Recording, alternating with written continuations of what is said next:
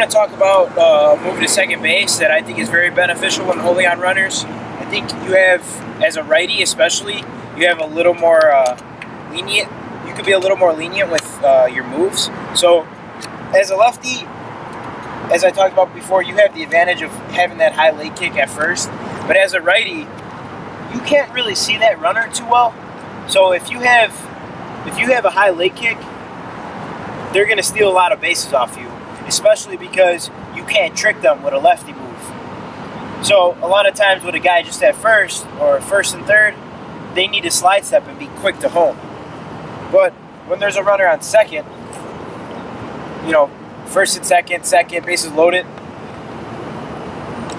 they can mix it up between a slide step or a high leg kick, because the runner at first, he has nowhere to go. He can't run anywhere when second base is occupied. So now he has the ability to mix it up. He's mixing up his looks. He's pausing.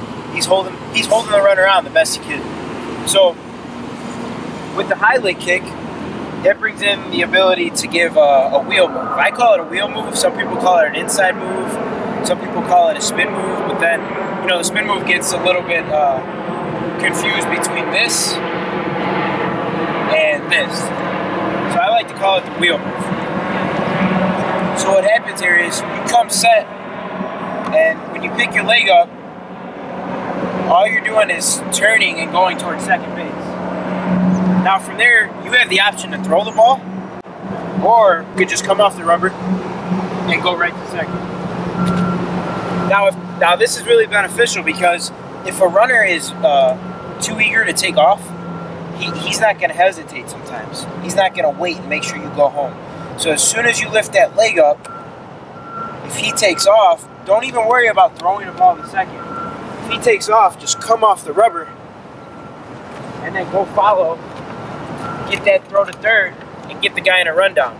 Now if he's going back to second, yeah, fire it to second base. But the wheel moves gives you options, because you don't have to throw the ball over there.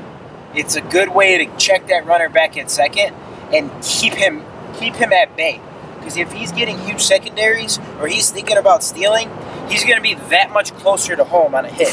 So if you're on his mind, he's going to want to be a little more anchored to second base, which makes a throw from the outfield a little bit easier if he tries to run home.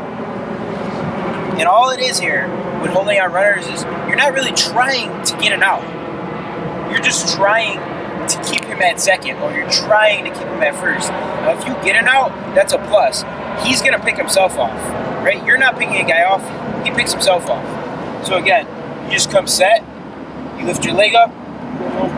Now, if it's there, go ahead and throw it. If it's not, just reset, get back on the mound, or get him in a rundown. This is a great move to do when it's 3-2. If the count's 3-2 and 2 outs, and first base is occupied, which means there's going to be a force out somewhere. So first and second, or bases loaded. This is a great time to do this with a guy at second, because they're all going to be moving on the pitch. If he goes right away, it's a free out. Go get him. Now again, if there's bases loaded, it's a shortstop job to watch that guy at third to make sure he doesn't score. But with 3-2, 2 outs, it really is a free out if they're not paying attention. Their job is to make sure that you go home. If they don't do that, go ahead and get that out. It's a lot better to get an out on the bases than it is to risk throwing a ball home and leaving one right over the middle of the plate, especially with a guy in scoring position, because then you're potentially giving up a tying run, a winning run, you know, something that could really have a big impact on the game.